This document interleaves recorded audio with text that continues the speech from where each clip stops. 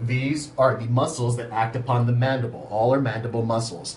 You have the masseter, the medial pterygoid, the temporalis, the digastric, and the lateral pterygoid. The masseter elevates and protracts the mandible. The medial pterygoid elevates, protracts, and laterally deviates.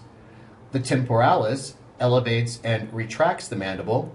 The digastric depresses and retracts the mandible.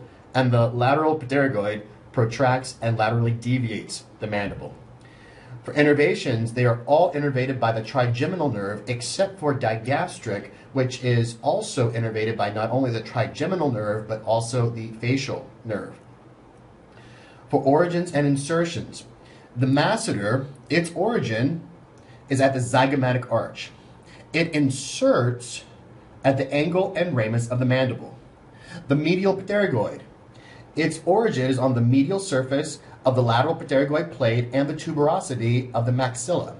It inserts on the medial surface of the ramus of the mandible. For the temporalis, its origin is on the temporal fossa and fascia. It inserts on the coronoid process and anterior edge of the ramus of the mandible.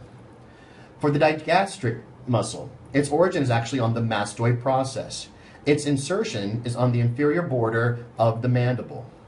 And the lateral pterygoid, its origin is on the greater wing of the sphenoid and the lateral surface of the lateral pterygoid, and it inserts on the articular disc and capsule of the TMJ joint and the neck of the mandible.